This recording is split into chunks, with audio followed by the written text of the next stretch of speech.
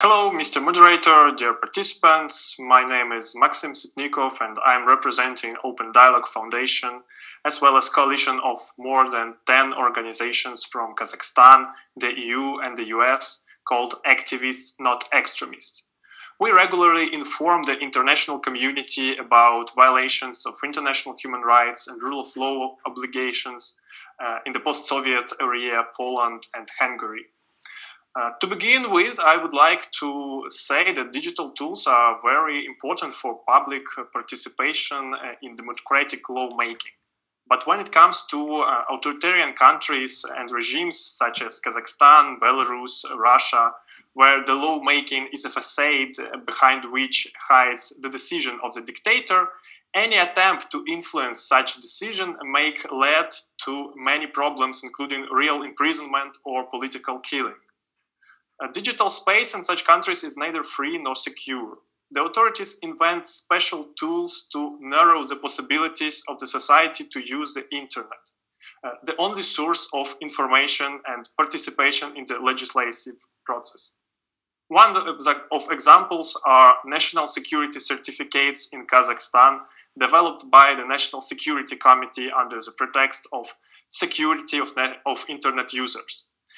Such companies as Apple, Google, Microsoft, Mozilla have united to block the security certificate because it is used by intelligence agencies for traffic control and persecution of opponents.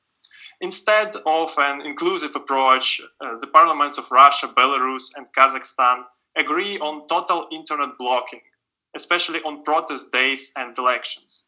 Blocking access to social media like Twitter, Facebook, or YouTube, excluding public debate. Usually such censorship is covered up by regimes with so-called protection from extremist content. So our recommendations for the OSCE, in cooperation with the civil society, opposition, and government's representatives, should develop a clear definition of extremism, to establish mechanism at the international level to exclude the abuse of extremist legislation, blockage of social media, and make possible the process of lawmaking inclusive.